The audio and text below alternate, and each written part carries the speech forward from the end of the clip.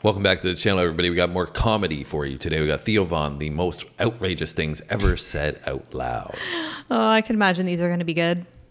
Yeah, I wanted to come back to some Theo Von after we caught a glimpse of Dana White and Theo Von the on Peloton their podcast. That was pretty funny. I don't know if we'll do that on the channel, obviously, because we've already seen it. Yeah, but dying. It was like, pretty. Probably wears his helmet when she rides his wife or his brave wife. I don't know what he said specifically. Yeah, but it was. I died.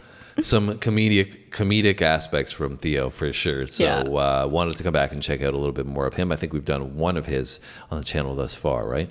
Yeah, we did the one. It was like a compilation, wasn't it, of his funniest moments or something? Yeah. Yeah. Yeah, so we're looking forward to a little bit more from him here. Not the only comedian we have on the channel. We have tons and tons of different comedians. So if this is your first time on the channel and you like comedy, hit the subscribe button, the notification bell, and you won't miss anything going forward. We don't drop comedy every day. We drop music, sports, and comedy. So if you enjoy that stuff, entertainment, we'd love to have you in this community that we've built. 100,000 subscribers in a year, less than a year. Yeah. So we want you to be a part of exciting. that. We're trying to build something special, and we got Theo Von to make it a little more special today. You ready to check it out? I am. Let's do it. He's got this stealth look going on with sunglasses. On the podcast, wearing sunglasses. I don't know if he's on some performance enhancing substances for his comedic routine or what. I guess we'll find out.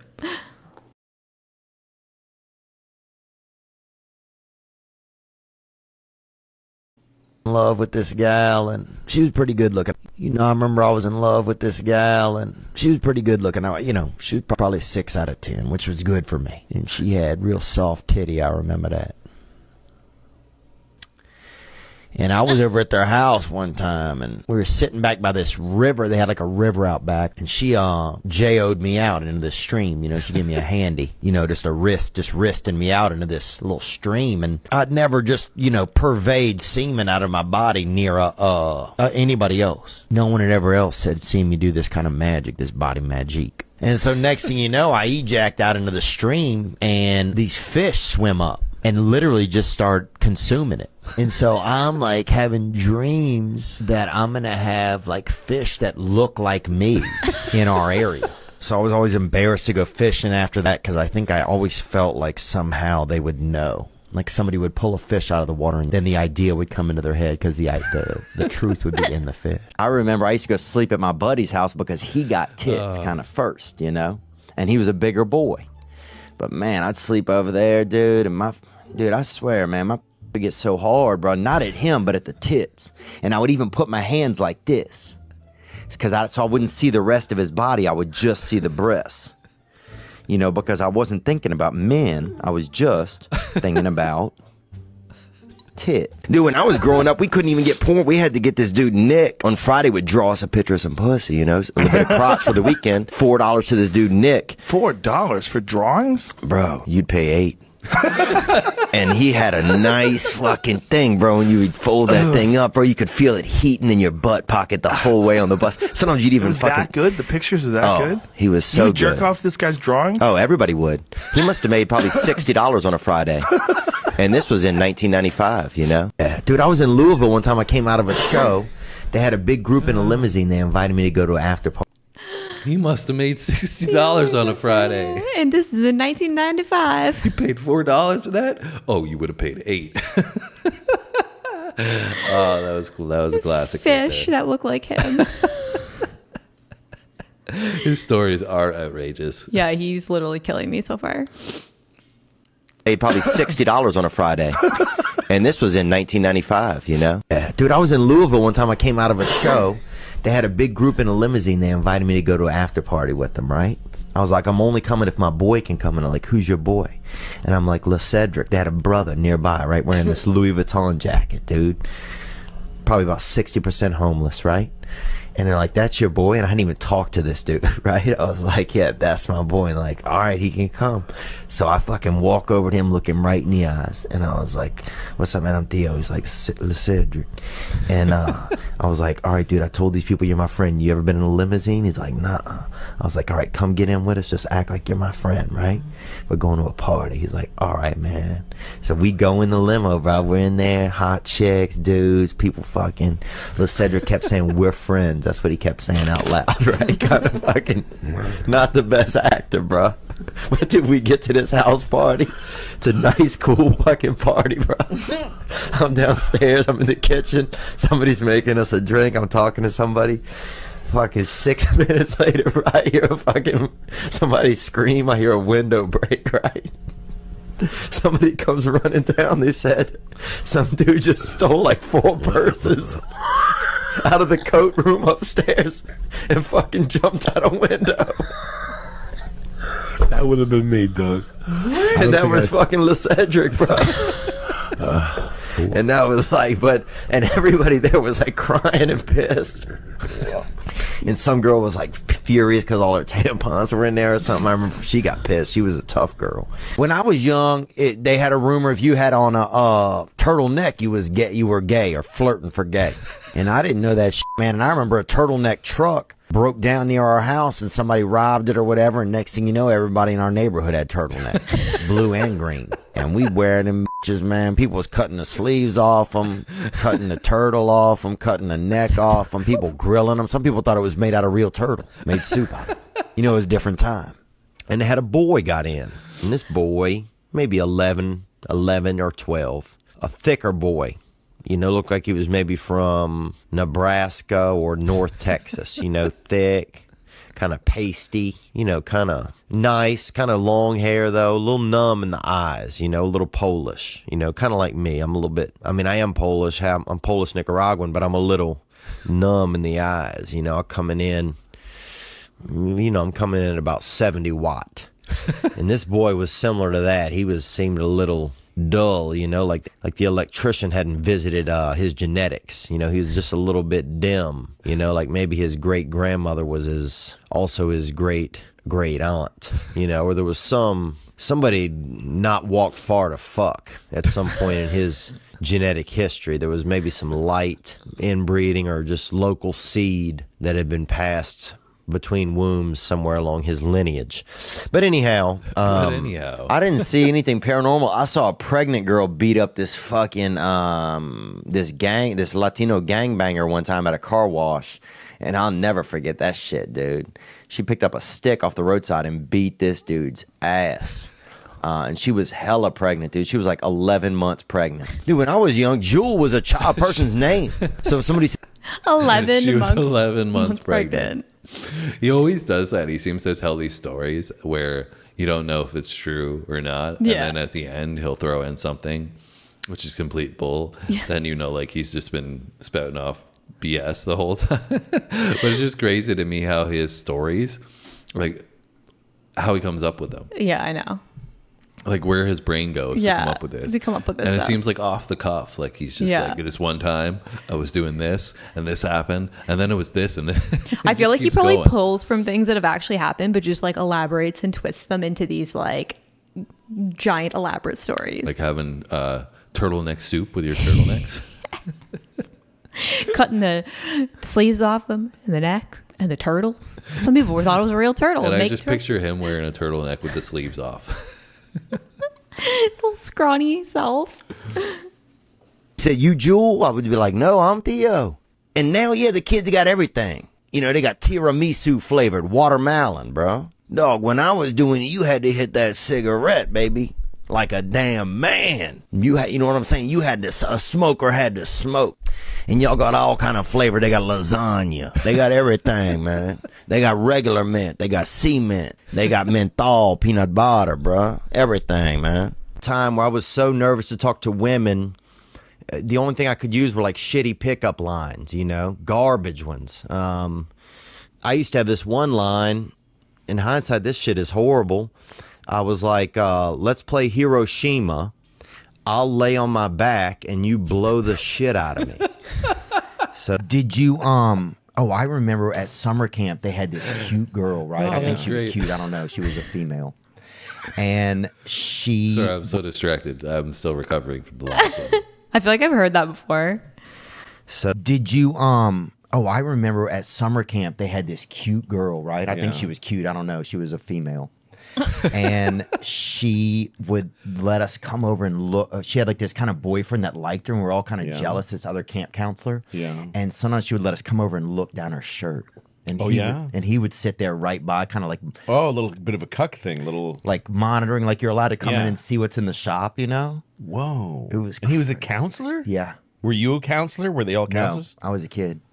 Wait a minute. So he was a counselor. Was she a counselor? She was a counselor, yeah. Oh. Yeah, she was a counselor. Yeah. Oh, so it was like, we're going to let the boys look at her tits. Yeah, I think it was just, I don't know if it might have been raining out or something. There wasn't like anything planned or whatever. But rainy day activities. I remember that we got to go over and like, and one kid, I remember this crazy dude. Yeah. This black kid tried to put his hand in really? the shirt. Yeah. What'd they do? What did the They guy said, do? No, the guy kind of shut him down. Okay, like, that's what he was there for. And then, I was like, oh, this kid knows more than I do, right? Because I was like, I went up hands behind my back. Like I was so. Oh, you did? Oh, man. I was like, because I feel like if my hands, I can't control my hands around a tit.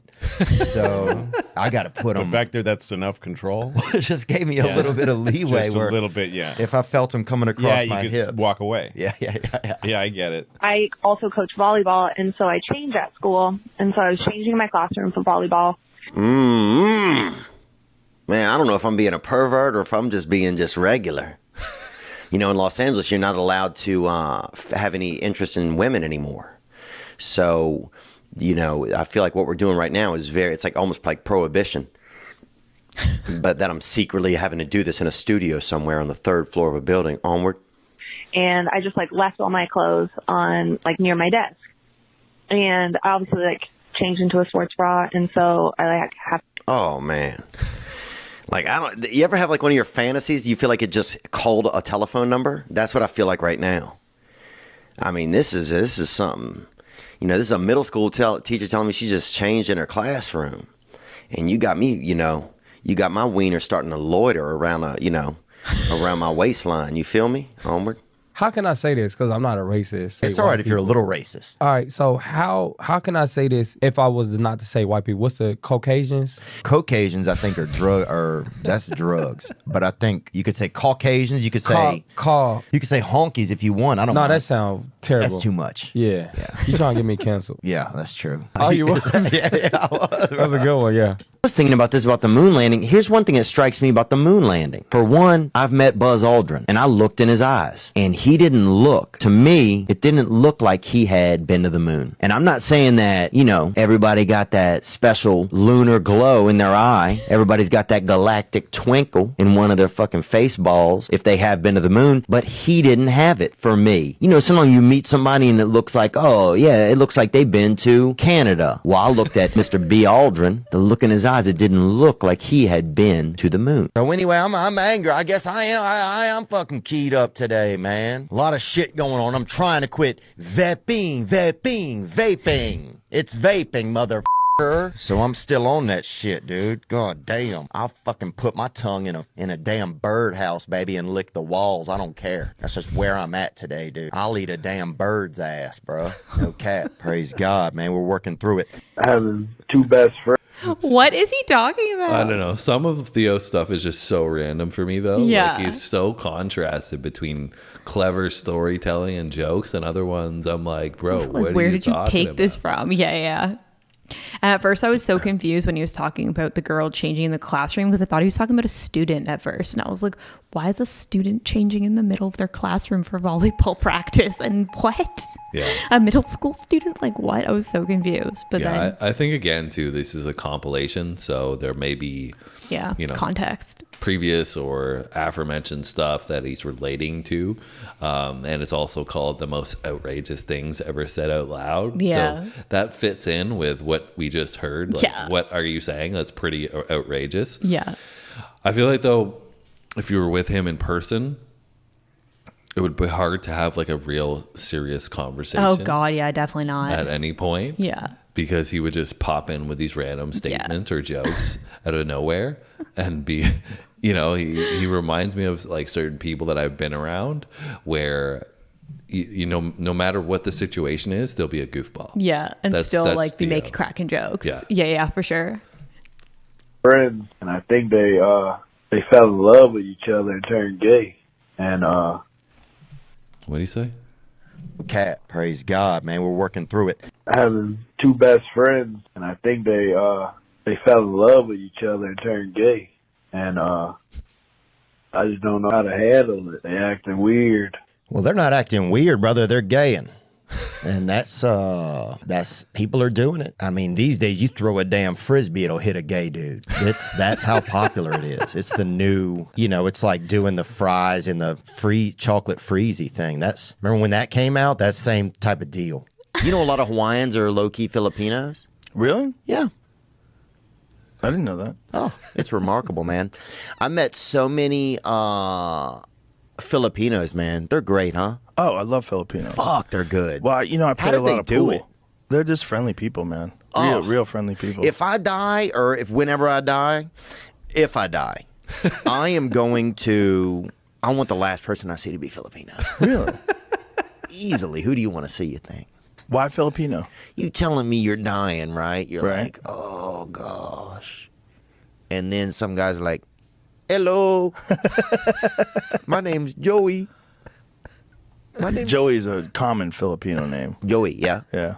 Or Sonny. They have like kind of easy names, Yeah, friendly names. Happy names, yeah. Happy names. Yeah. Yeah.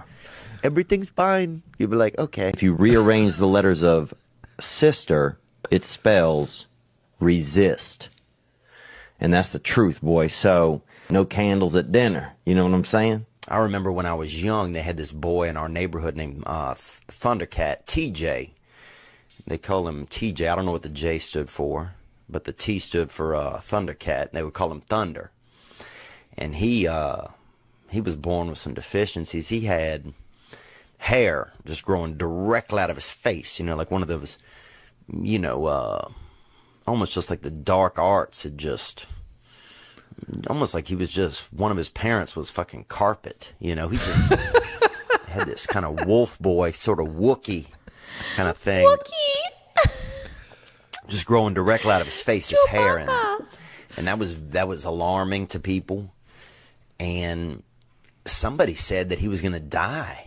And somebody said it loud, and I think they said it in church. And so they convinced enough people in our area that he was going to die. So he got to quit school.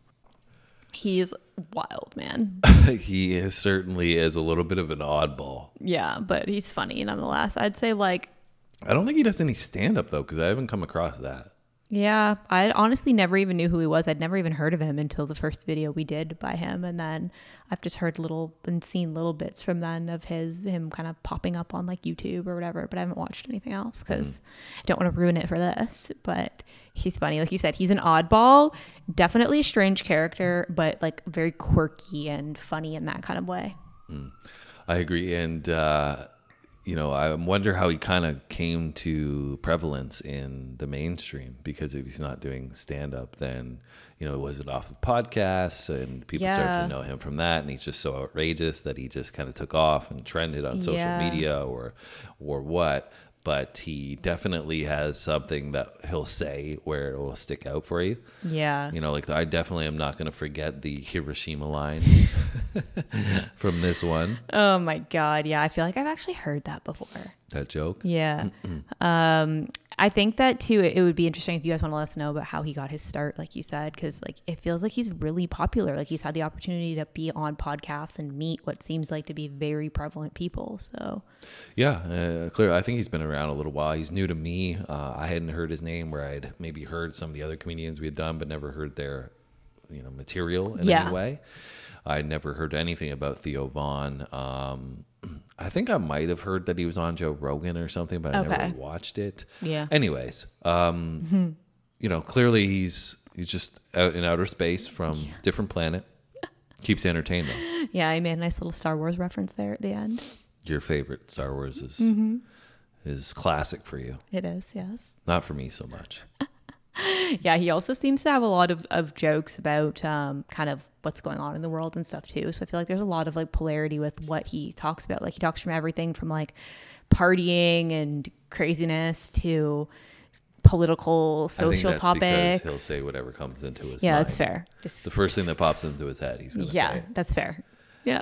Anyways, guys, so hopefully you enjoyed our reaction to Theo Von. Obviously, some tears came out for me. Some of those jokes were fantastic. Some of them were a little bit too out there for me. Random, yeah. But I think overall it was great. So if you liked it, hit that like button for us. Hit the comments as well. Hit the subscription notification bell, as I said in the beginning. Yeah. And anything you want to add before we go, Samantha? No, just keep the comedy suggestions coming because I love them. All right, you heard it. Hit those comments, let us know, and we'll see you in our next video. Thanks for watching, guys. See you next time.